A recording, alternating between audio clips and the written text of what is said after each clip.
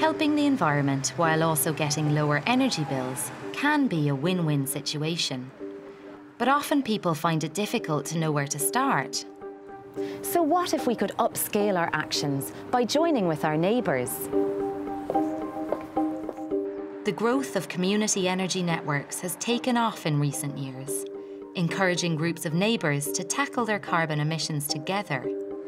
There's currently over 300 around the country, and the target under the 2019 Climate Action Plan is to have 1,500 set up by 2030.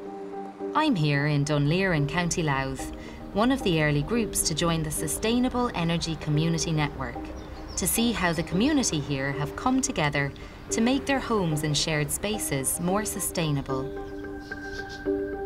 Since 2016, the community group in Dunleer have retrofitted about 230 homes across Louth and Meath.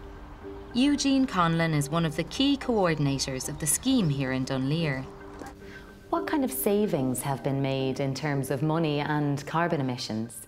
The homeowner will get anything between 35% and 80% grant towards the cost of the retrofit. So there's a significant savings there for the homeowner. We brought together 17 people last year and we asked them to bring in their fuel bills. There was anything between €400 and €750 per year being saved. So there's a distinct benefit. Now the other benefit is this. We're actually helping to have my home warm, but also we're having an impact on the global challenges around climate change. The kinds of retrofitting that the Dunleer Community Group carried out included wall and attic insulation, solar panels, and even replacing old oil boilers with heat pumps. Paul Corrigan is one of the homeowners who benefited from the grants to retrofit his home, which included a new heat pump. Paul and Claire, nice to meet you. So Paul, tell us about what you've had done. Well, we had the heat pump put in there about a year ago. It was a lifesaver to us because we're not getting any younger and it's good for the environment and like our grandchildren is coming along. So eventually one of them will have this and there you go.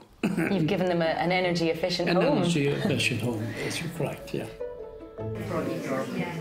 The community are currently in the process of applying to the SEAI for a new batch of works, and this involves local stakeholders coming together to discuss their needs. We're operating from the smallest county in the country, and we're operating from a small town. And if you think of the impact we have made, you just think how much more of an impact could be made if there were 200 Dunleers, 400 Dunleers, 1,500, you know, the impact, and that's the potential.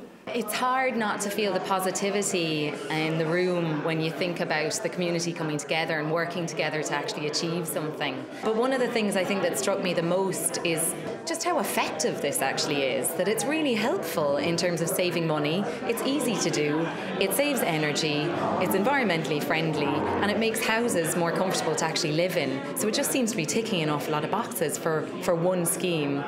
So a remarkably positive experience just chatting to people here today. As well as retrofitting homes, the Dunleer Group have also collaborated on work here to the local football pitch to make the lights more energy efficient, saving thousands of euros in electricity bills. And over the course of the scheme, the community group in Dunleer estimate that they have helped to save over 2,000 tonnes of CO2 from being dumped into the atmosphere.